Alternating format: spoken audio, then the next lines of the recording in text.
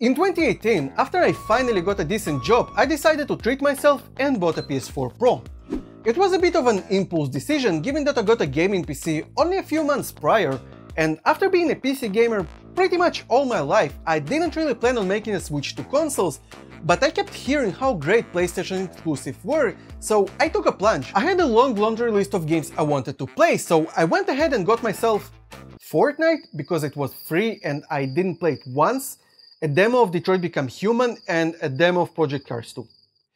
Yeah, the thing is, I had some spare money but not nearly enough money to both buy myself a new console and a ton of games, and you know, also food. But next month was exciting because I bought Horizon Zero Dawn, Uncharted Nathan Drake's Collection, Until Dawn, God of War, The Last of Us Remastered, Life is Strange, Detroit Become Human. I might have been a little overcompensating for my years away from gaming, but that's beside the point. Now, suddenly having so many great choices, I had to choose what to play first, and after not having a console for a whole generation, it was a tough one, and I eventually decided to start with Uncharted Drake's Fortune. The thing is, I have a bit of a weird history with Uncharted. If you saw my How One Video Game Changed My Life, or whatever the hell this video was called that I released way back in June, then first of all, that's awesome because not a lot of people did, but also ampersand sign, you know that I used to have a PS3, and before you leave this video and call me a liar, I have to come clean. My old PS3 used to be jailbroken because I didn't know any better at the time, and therefore it had to be constantly offline, so I never had a PlayStation account, and at one point its hard drive died, so I lost all of my illegitimate trophy history along with the jailbreak itself.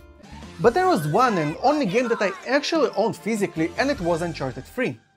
All of my friends were constantly telling me how great it is, and me being a huge fan of The Last of Us, it made a lot of sense for me to play it, but for some reason I never did, so I decided that it was the right time to start. So I downloaded the trilogy, booted the first game, and took a plunge into the franchise that would end up being one of my favorites, and this is why the first trophy on my account is First Treasure that I unlocked just a few minutes into my journey on July 29th, 2018.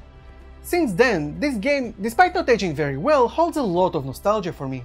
When I got into trophy hunting, Drake's Fortune became my Platinum Trophy number 5, about 2 years after earning my first trophy in it, and just recently I managed to beat that brutal difficulty and earn that sweet 100%, so I can finally put this game to rest. Just kidding! My journey with this game isn't over yet because I bought myself a PS3 copy of it, and I am seriously considering making it my Platinum Trophy number 100 when the time comes. Let me know in the comments down below what was your first trophy and do you have any cool story of earning it. Thank you for watching.